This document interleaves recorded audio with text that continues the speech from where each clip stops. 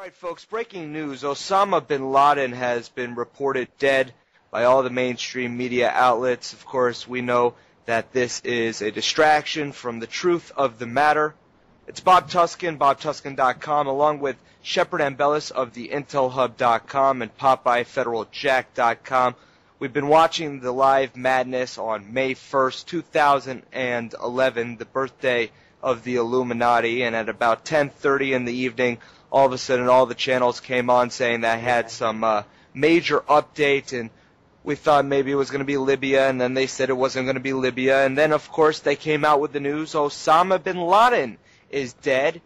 Now we wish we could report to you something like Larry Silverstein is dead, or some sort of Rockefeller Rothschild scumbag, but instead, of course, in proper mainstream distraction, we have the boogeyman Osama bin Laden back in the news, and this time not with a fake videotape. We'll start off with Shepard Ambellis getting his take on this live. Shepard Ambellis, the Intel Hub, what's your take? Well, it's very interesting. It looks like some sort of psyop in the making. Obviously, we know Osama bin Laden has been dead for years. He was a CIA asset formerly, and right now they're reporting on CNN he was killed by the U.S. in a mansion outside of Islamabad. That's per CNN Live right now. But this is interesting as we're waiting Obama's announcement. What do you think, Popeye? It's complete mind control. I mean, if they just kept saying over and over again, like the greatest form of mind control is repetition, and they just kept saying, bin Laden is dead, bin Laden is dead, bin Laden is dead, even though Benazir Bhutto said it years ago that he was dead.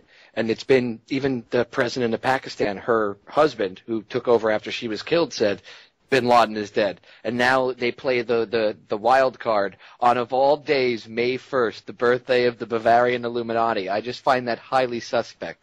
Mm-hmm. It's a complete psyop from beginning to end. A blood sacrifice there. Sure, and we see past this at FederalJack.com, the IntelHub.com, BobTuskin.com.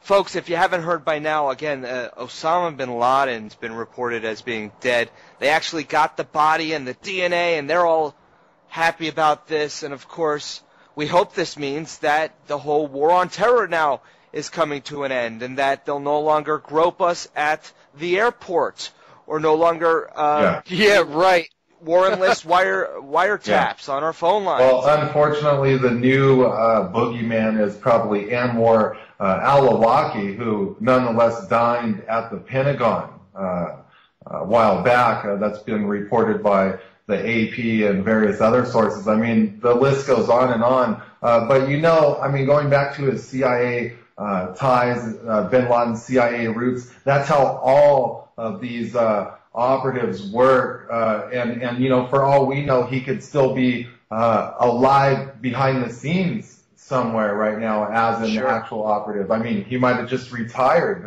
from the CIA, as a matter of fact. Well, as most of the viewers of this video know, this is a distraction, and we're not concerned with Osama bin Laden 10 years later after 9/11, where we have not had the truth exposed to the masses, because the mainstream media and others continue to cover up one of the most serious events of our lifetimes. As people are still dying from breathing in the air on that dreadful day, we're still looking for the boogeyman, Osama bin Laden. So, at the very least, hopefully this will put an end to this, but I highly doubt it. Nonetheless, we'll continue to cover it with the greatest grain of salt, and you'll hopefully see through it as we do. Well, it's definitely going to ignite a debate, Bob, because now you're going to have people saying, hey, bin Laden's dead, war on terror is over, let's come home. Sure. So hopefully it'll inspire some change, but I highly doubt this. It's a well-calculated move to come out with this information.